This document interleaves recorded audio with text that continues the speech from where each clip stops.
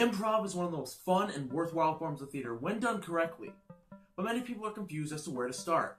I'm William, and today not only will we show you where to start, but today you will become a master of improv.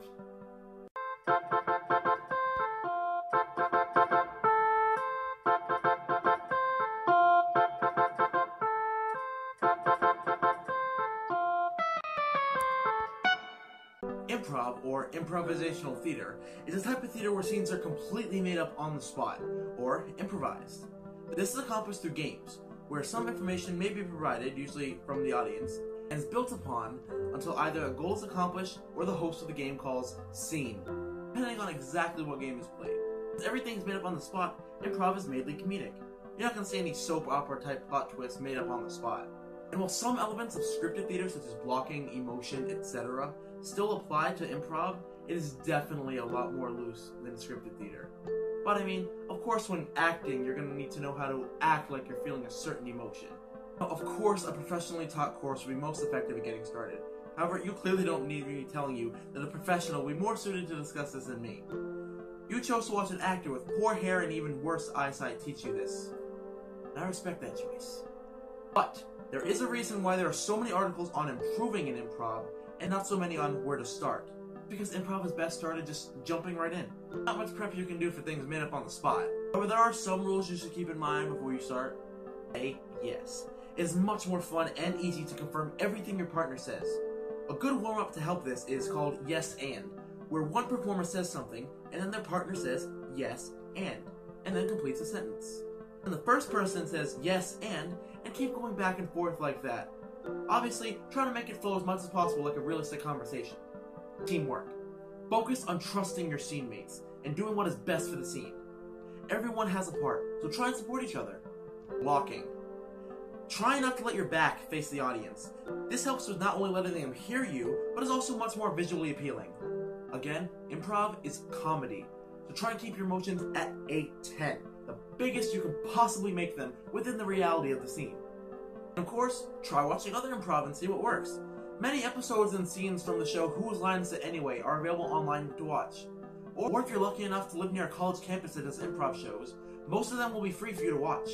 Here's a tip from dangoldstein.com. The swiftest way to add reality and depth to a scene is to have the characters call up specifics from their common history. A simple exchange such as, "Are you trying to get us arrested?"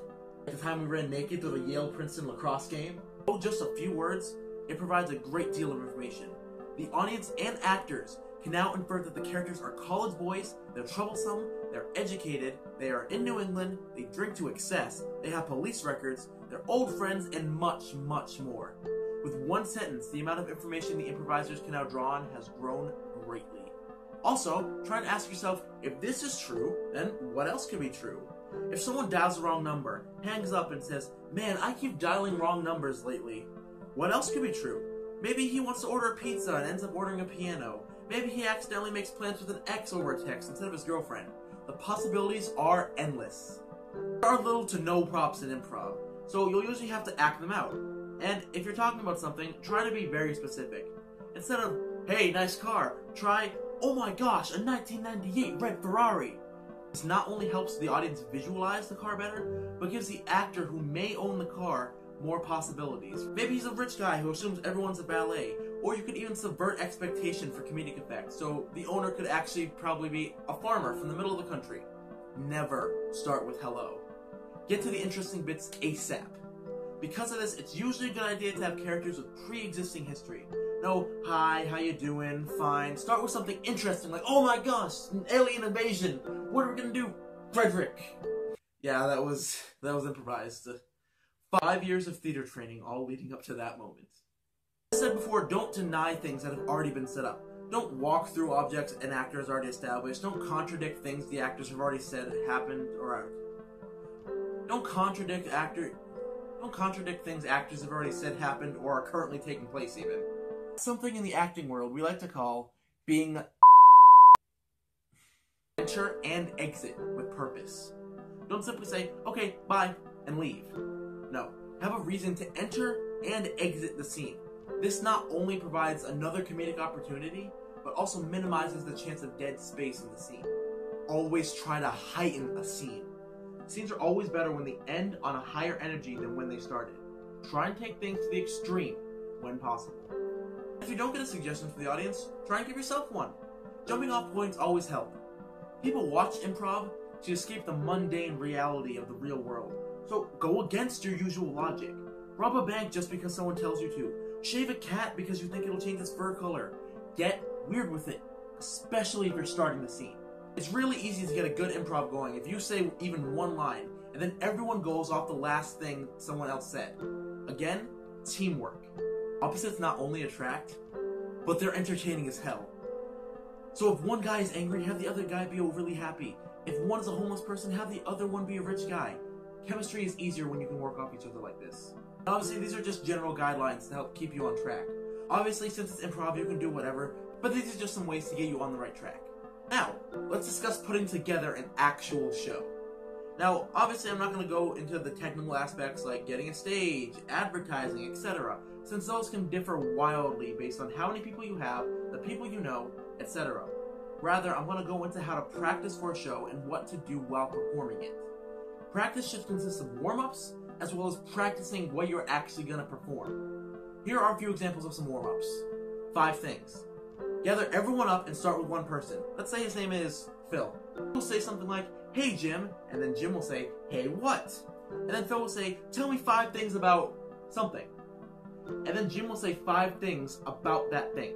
Everyone will count 1, 2, 3, 4, and then on the 5th thing, you'll yell 5 things. 5 things, 5 things, 5 things, 5 things. If they don't match what the thing is, like say the topic is clouds, and then Jim says, "They're red," you will still count. This is just to get the creative juices flowing. And then it starts over with Jim asking someone else in the circle the same question, with a different topic, of course. A shakeout. This is best done at the beginning since it gets the energy way up.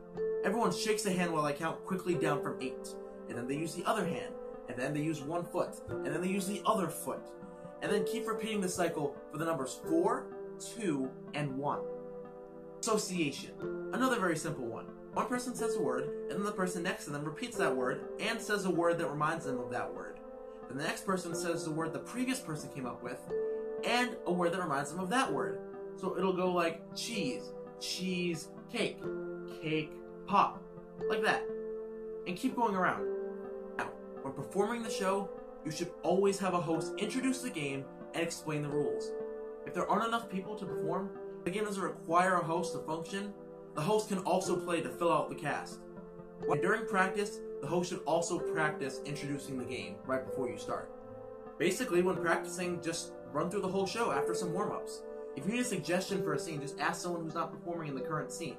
Here are some examples of some games. Have 2 people in the front and 5 or so in back with one host. The ones in back can either be looking toward the scene or have their backs facing the scene so they can only go off of sound. 2 in front will start moving around in weird ways until the host says stop. Then they have to do a scene based on whatever pose they start in. Any member in the back may call freeze when they see fit. And both actors in front must completely stop, and the person in back will tag out one of the performers, who must go in the back. The person who tagged in must assume the position of the person he tagged out, and then begin a completely new scene based on the poses that they're both in. Keep repeating the cycle until the host calls scene. Yes. This requires 3 or more people. Ask the audience for suggestions equal to the amount of people that are performing. While in the scene, each person must die in a way matching one of these suggestions. However, if the person dies with the suggestion, say, mouse, no one else can die with the suggestion mouse. The game ends when all the players are dead. Sit, lie, stand. Get a suggestion from the audience. 1 person in the scene must be sitting, 1 must be lying, and 1 must be standing at all times. Act out a scene using the suggestion you got from the audience, and before the scene starts, tell the audience if 1 or more person is sitting, lying, or standing to cough, mumble, or make any other type of noise. It's way more fun than it sounds, I swear. Especially when someone starts rapidly changing positions, like sitting down, then standing up, or then lying down, and keep doing that over and over again, forcing others to scramble to do the same in order to keep with the sit, stand, lie formula. The audience will love their pain, should have said. This requires 2 or more people and 1 host. get a suggestion from the audience. Have the actors act out a scene based off of that suggestion. At any point, the host can clap their hands and say, "should have said," and the last person to speak must change his or her last line of dialogue to something else that fits within the scene. The host may clap as many times as they want to keep changing that same line over and over and over again, but it's most fun when it's done between 2 and 3 times. If the actor did something such as jump, the host can also clap his hands and say, "should have jumped," and then the actor has to jump in a completely different way. Feel free to get creative with it. A lot of the fun in improv is finding new ways to do things and getting creative. Now, obviously, I can't list every single game and warm-up here, and my editor's already complaining about the length. So feel free to go find some other games, warm-ups, tips, etc. But for the sake of format, congratulations! You know how to start, improve, and perform improv. Use these and go perform on a stage in a way your parents will only mildly be ashamed of. Subscribe to this channel to become a noble today. Hit that bell and leave a comment down below with any topics you want to hear about next time. And tune in next time to become a master of everything.